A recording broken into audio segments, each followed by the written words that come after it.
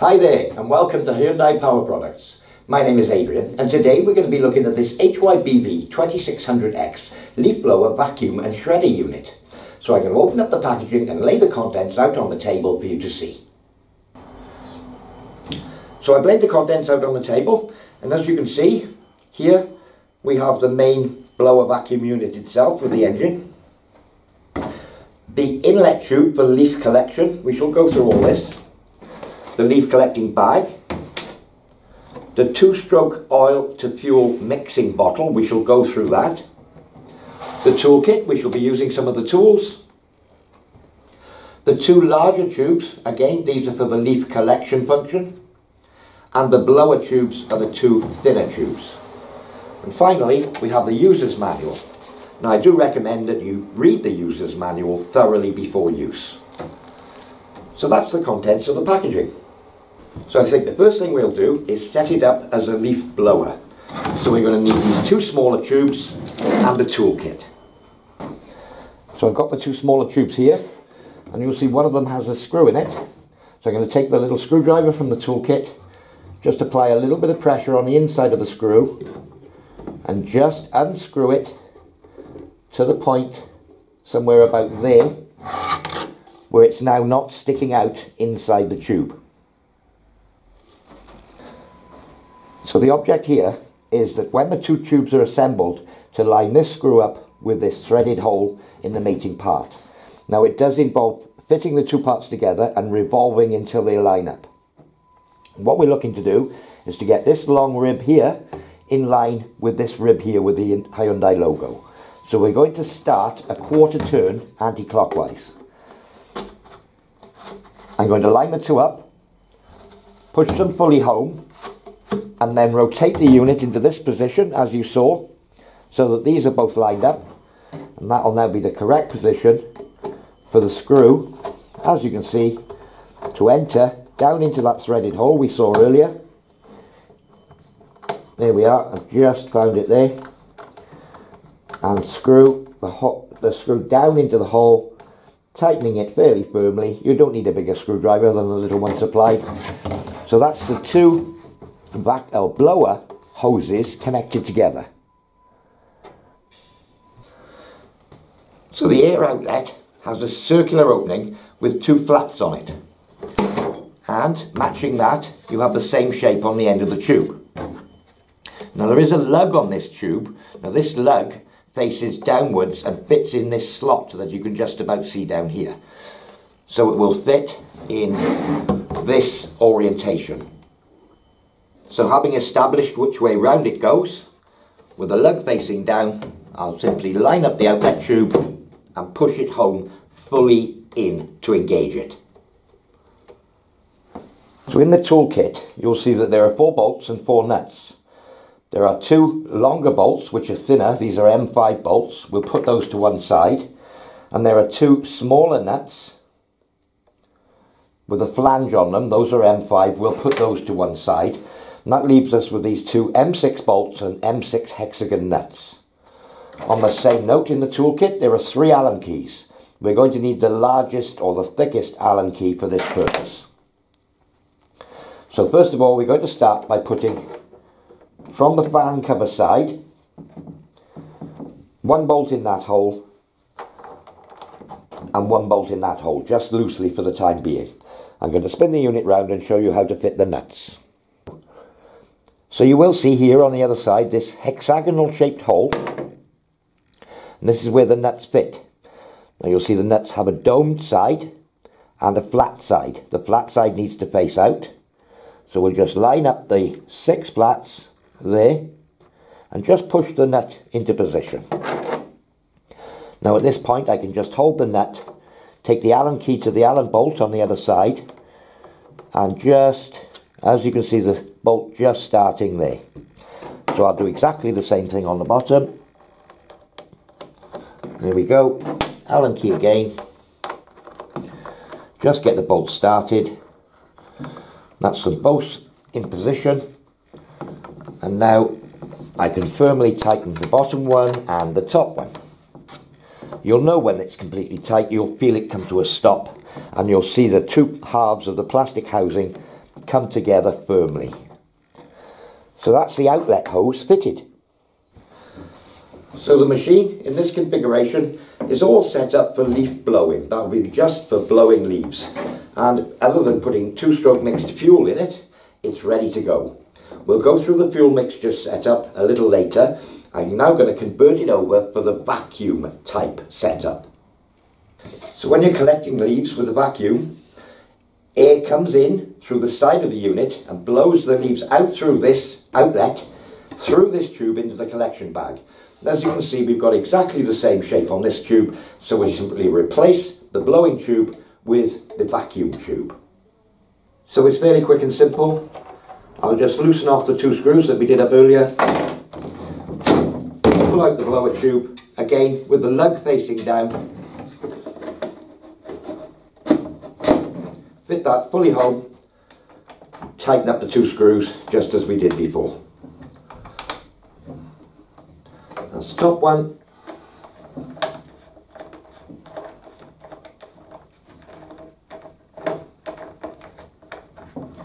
Just make sure that nut doesn't fall out. I put my finger over it. Don't need to undo them completely. So that's the leaf collection tube. We now need to fit the bag onto the end of the tube. So with the recoil here, I'm just going to tip the unit down onto its side. There we are. Now you can fit this bag onto the tube beforehand. Now I've got the bag this way up with the inlet this end, and as you can see the Hyundai logo the correct way up. So you've got a spout here, you've got an outer part with the Velcro straps and an inner part. So we'll open up the inner part and just feed it over the end of the tube. Right up the tube until it can go no further, making sure the inner is pulled as well. There we are. Right up to the bend of the tube here.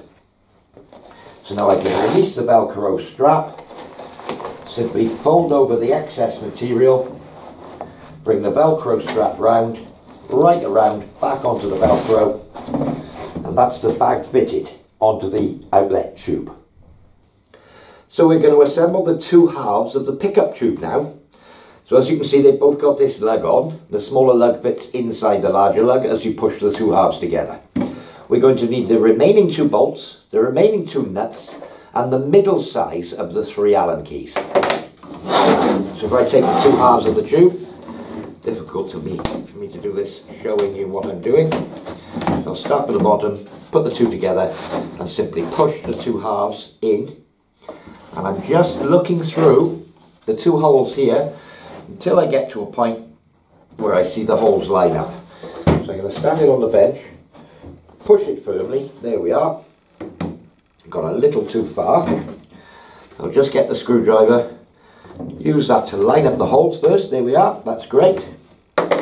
Now I can fit the 2 bolts, that's one, just about through. I'll use the Allen key. I've got the wrong Allen key. The middle size one we said. Just feed that through. Same with the other bolt. Once you've assembled these, there's no need to take them apart again, but they can be taken apart if you want to store it in a more compact way. Okay, on with the 2 nuts.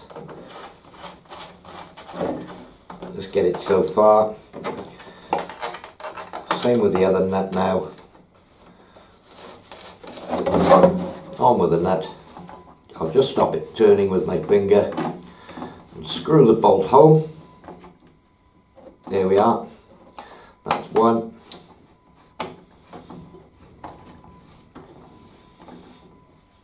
And that's the 2 bolts firmly tightened.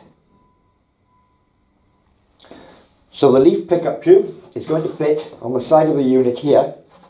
But first of all, we need to open this guard, this cover here, which protects your hands when you're using it as a blower. So I'm going to take the screwdriver, and you'll see a hole in the end of the cover. I'll simply pop the screwdriver in it, and it releases this hinged cover here. and you'll see a little interlock switch here that won't let the machine operate or start if this guard is open. As you can see here, we have a rotating blade and fan, and this rotating blade would be very dangerous if the engine was running with the cover open, hence why there's an interlock switch. So with the cover released, you'll see 4 pins around the outside. I'm taking the tube with the long end upright. I'll place the tube roughly in position here, and you'll see these little slots.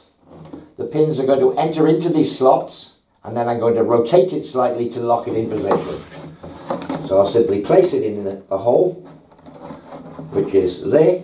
It goes in fairly simply. Then rotate, as you saw, probably about 10 degrees around, and that locks this tube in position. And the tube also remakes the little switch here, the interlock switch, allowing you to start the unit. So that's the machine all set up now, with the collection bag, the pickup tube. I've got the shoulder strap around my shoulder holding the bag. It's a little bit long for me, but I can adjust it. So there's an adjuster on the strap here. So I'll just adjust that up a little bit. That raises the bag up. Okay, so yeah, as you can see, it's all together, ready to use. This could be used in the right hand, or you can also use it in the left hand for the collection and chopping of leaves. So we're going to move on to mixing the 2-stroke oil with the petrol. So we do supply this bottle with the unit, and the mixture we're looking for is a 40:1 ratio. So that's 40 parts of fuel to 1 part of semi-synthetic one-shot 2-stroke oil, or any semi-synthetic 2-stroke oil. Okay, so on the end of this bottle, I mean, this is capable of various ratios, but on the end of the bottle here is a scale which shows 500 millilitres, and then above it a line which shows 40:1. I'll bring you in on that. So here we are, the 500 milliliter mark and the 40:1 ratio mark. So I'm going to fill the bottle up to the 500 milliliter line with fresh unleaded petrol. I'll be quite accurate with this, get it as near to the line as I can with the bottle nice and level. And then once I've done that, I'm going to top it up with 2-stroke oil to the 40:1 line. If I'm going to air at all, it's going to be above that line as opposed to just below it, but I'm going to aim for smack on that line. So that is how you pre-mix the fuel. So what we use is this semi-synthetic one-shot 2-stroke oil. It's specially recommended for use with Hyundai 2-stroke engines. So, and these bottles are readily available from our parts department. So I'm not going to go pouring petrol in a studio environment, but I do have a half a bottle that I've mixed earlier. And of course, once you've mixed it up, give it a good shake to mix the 2-stroke oil completely in with the petrol. And that's ready to use. I happen to use this little jug here, so I'll decant the 2-stroke mixture into the jug, and I can use this jug, which is far more convenient for pouring it into the engine. But you can pour it in from here if you're careful. So you'll see the filler cap here for the fuel. It unscrews anti-clockwise and drops out of the way. We have got this reminder label here, which just tells you about the 40:1 mixture. And again, it does recommend that you can use an Aspen 2 pre-mixed fuel, which is a 2-stroke oil and fuel mix ready-made for you. Okay, so again, I'm in the studio. I'm not going to pour fuel in it, but I could use my jug and just top the tank up. Once I fill the tank up, I'd probably leave it to a level just at the bottom of the spout here. So I'm going to leave that label in place for the time being, but I would recommend you remove that label. Okay, so turning clockwise, I've refitted the fuel filler cap. Now you'll notice here behind the recoil handle, we have the choke lever. To start the engine from cold, you need to push the choke lever up. Once the engine starts, we push the choke lever down. Okay, so for a cold start, we'll put the choke lever up. For a warm start, if you've been running the machine and you've stopped it for whatever reason and you're going to restart it again fairly quickly, you wouldn't need to use the choke facility. But for a cold start, the choke on, which is in the up position. Another control on the unit is the on-off switch. Fairly self-explanatory really. That would be off, tipped backwards, so the O is down. And to switch it on, push it forwards with the 1 symbol. Let me just see if you can see them. Yes, you can. The 1 symbol forward for the on position. So for a cold start, we'd fill it with fuel. We'd turn the choke on. We'd switch it on. Now there's one more thing to do with a new machine or a machine that hasn't run for some time, and that is to prime the carburetor using the primer bulb. Now I'll show you where that is. So from the back of the unit, I'll just bring you in on the primer bulb. And you can see it there. This is the primer bulb here. Now you can see there's a little bit of fuel in this, as I've tested this machine before. But we need to push the primer bulb just with 1 finger. You can get in from the rear, and we'll push the primer bulb probably 6 times, but it may well be empty when you get it. But what it does is sucks fuel up from the tank to the carburetor. Once that primer bulb is full of fuel and you don't see any more bubbles, it's ready to go. It should take about 6 pushes, but as you can see, you just squeeze it. Now obviously there's no fuel in this machine at present, but if there were, it would prime. So one final control is the throttle trigger. So to accelerate, you pull the trigger just like you would on a car when you push the accelerator. There is a manual one here where you can push this lever back and it will give you throttle to save you having to pull the handle permanently while you're using it. And you can drop the speed back down using this handle which locks the trigger. If you push the handle forward, the trigger acts as a normal throttle. Okay. So I'm going to put some fuel in it now, or take it outside first, put some fuel in it in the fresh air, and I'm going to start it up. So as you can see, I put a fair amount of fuel in the tank.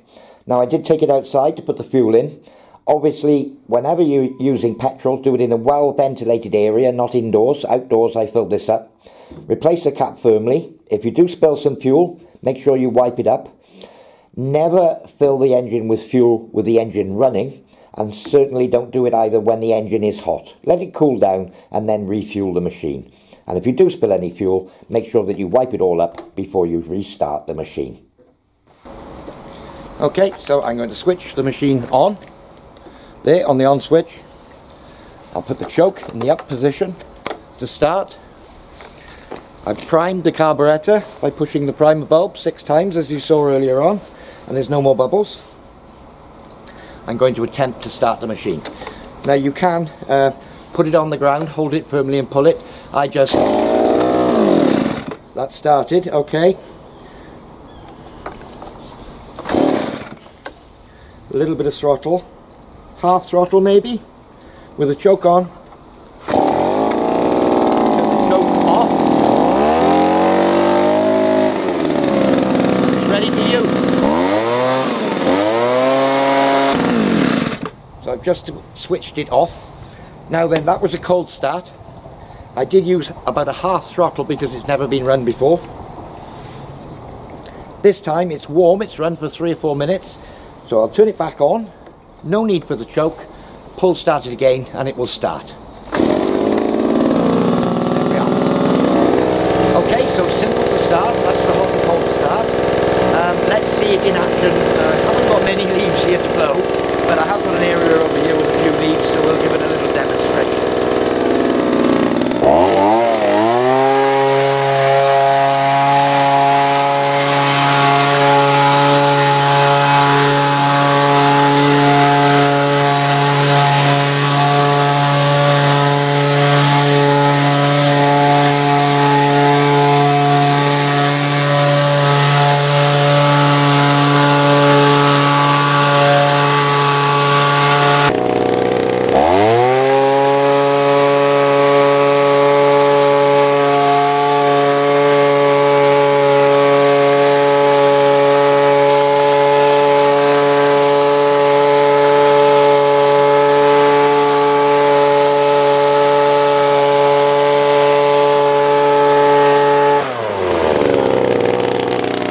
Well, there we are. That's the assembly, the hot and cold start on your HYBV2600X leaf blower.